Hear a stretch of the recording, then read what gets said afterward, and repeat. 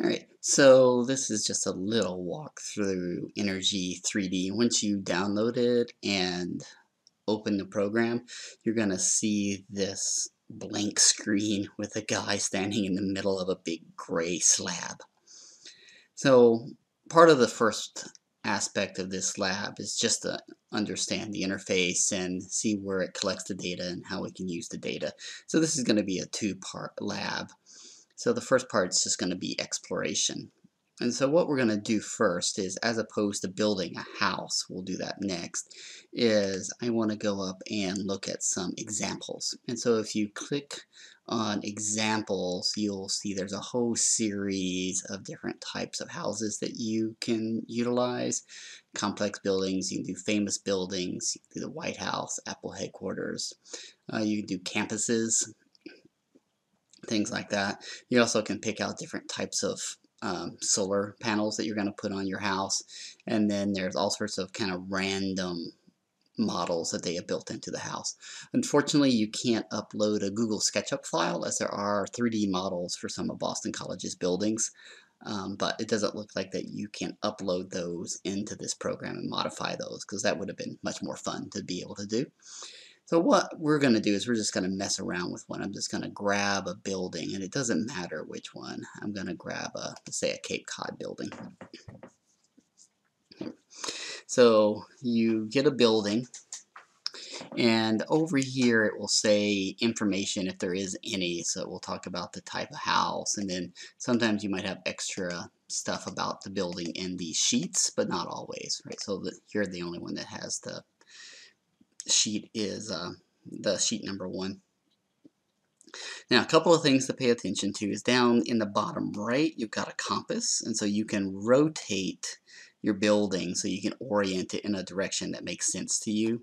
So I'm going to have south facing me, because usually what you want is you want a building that has a south facing roof, because again, at least in Boston, the sun is always in the southern part of the sky. It gives us an illusion that it's overhead, but it never is. It's always south of us.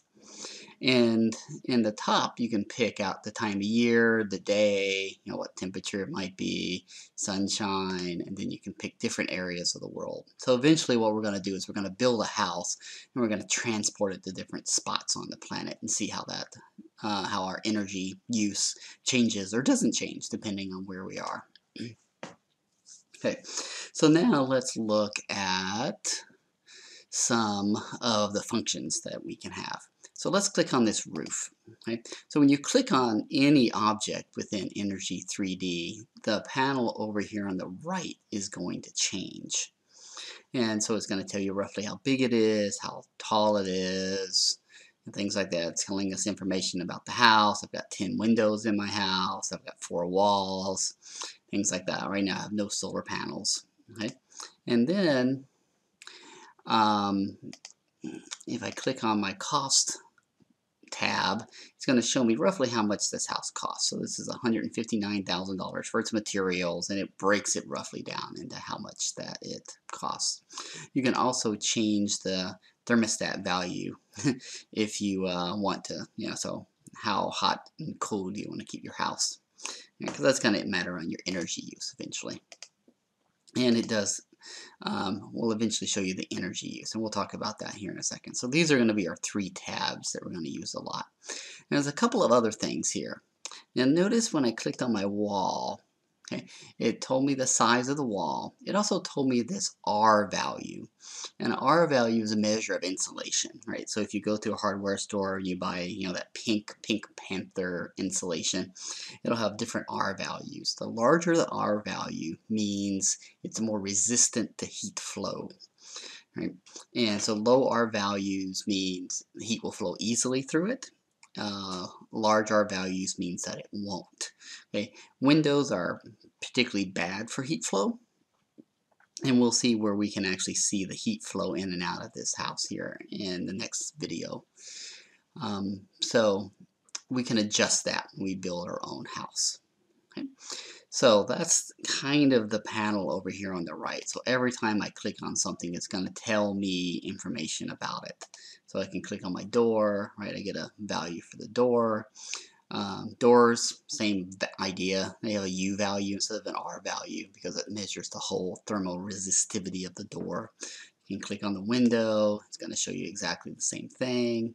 Again, the higher the U value, the better resistance it is. So this is the difference between kind of a single pane that you see a lot around Boston College, particularly in the old buildings.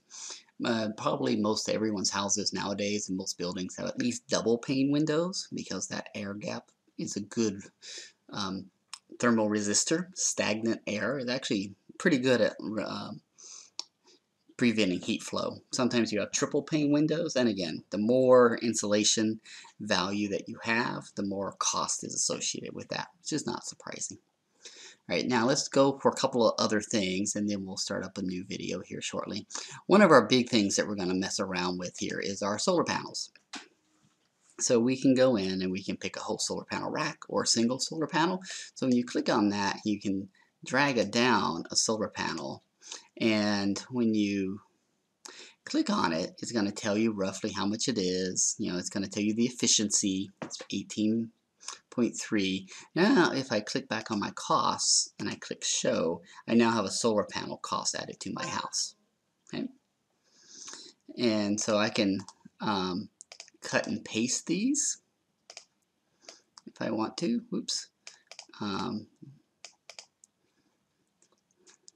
And I'm going to add more solar panels. I'm just going to randomly put them on here.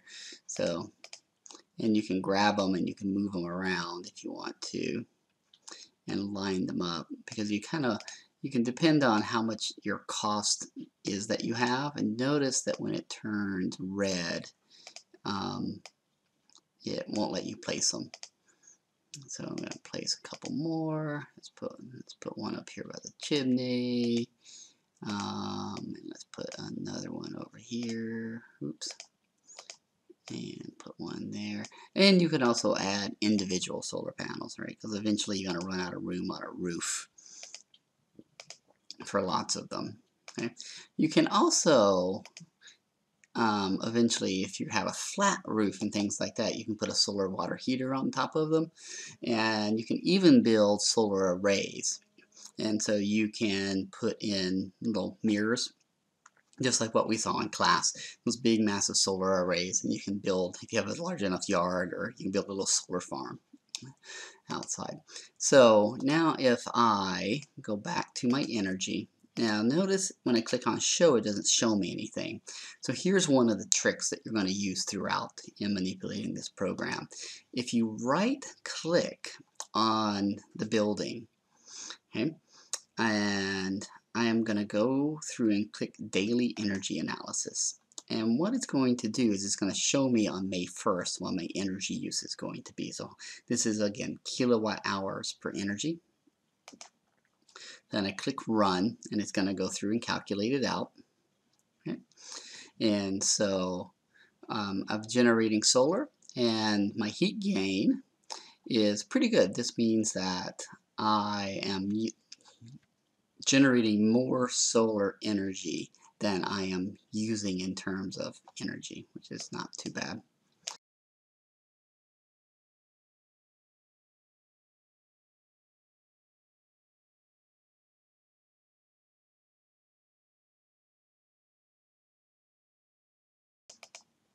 So here is my ideal kind of energy analysis. Okay, whoops, let's go through this. Boom. All right, so up at the top we have different buttons up here that kind of controls, kind of think of it as the weather, and you can see where the sun goes. Okay.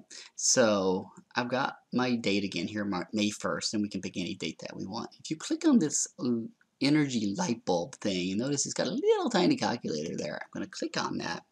It's going to run down here and it's going to do a calculation. And I'm going to double click on this energy map over here. All right, and so this is one of the things that we're going to look at in terms of trying to figure out whether our house is pretty good and whether it's reasonably cost effective.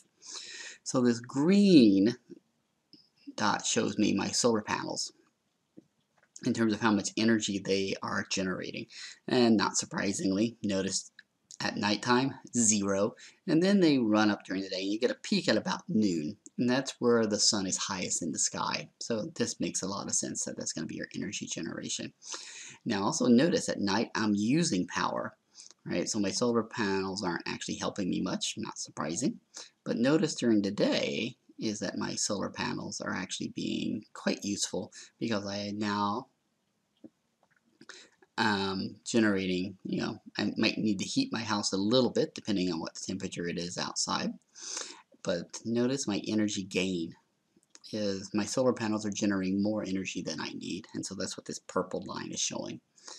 Right? So I should be able to save money in this regard. Okay? Let's close this. Do you want to keep? So if you want to keep it, you can save it. And what I would do for most parts of this lab is we can do screenshots. So depending on what computer that you're on, you can do a print screen, or on an Apple, it's a sequence of commands that you'll have to use. I'll have to look it up. Since I don't use Apples very much, I'm not as comfortable or familiar with using them. So I'm going to just say no for right now. So here's my house, and I can move around. Oops, I didn't mean to move my window. All right.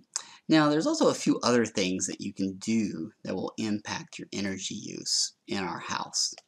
So I'm going to go up here, and you can put in plants.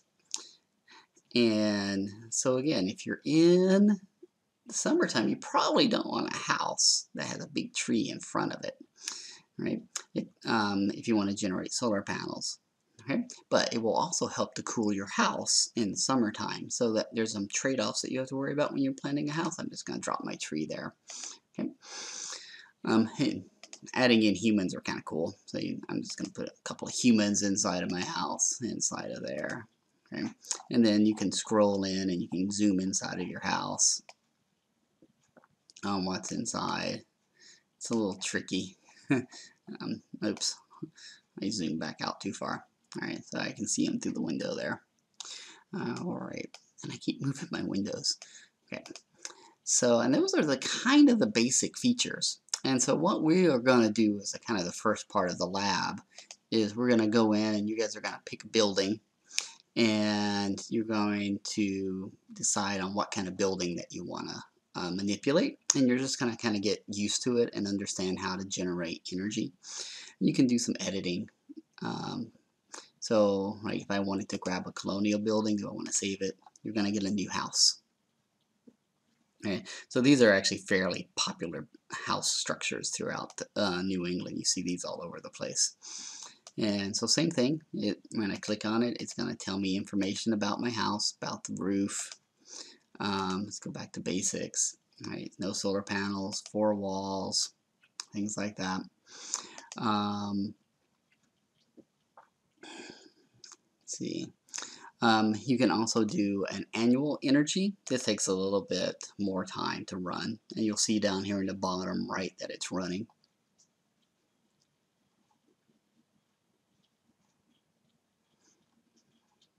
Okay. Now why this was also useful is I'm just going to move this out of the way. See these arrows? These are arrows that's showing where we're mostly losing heat. Okay. I'm going to close this for right now.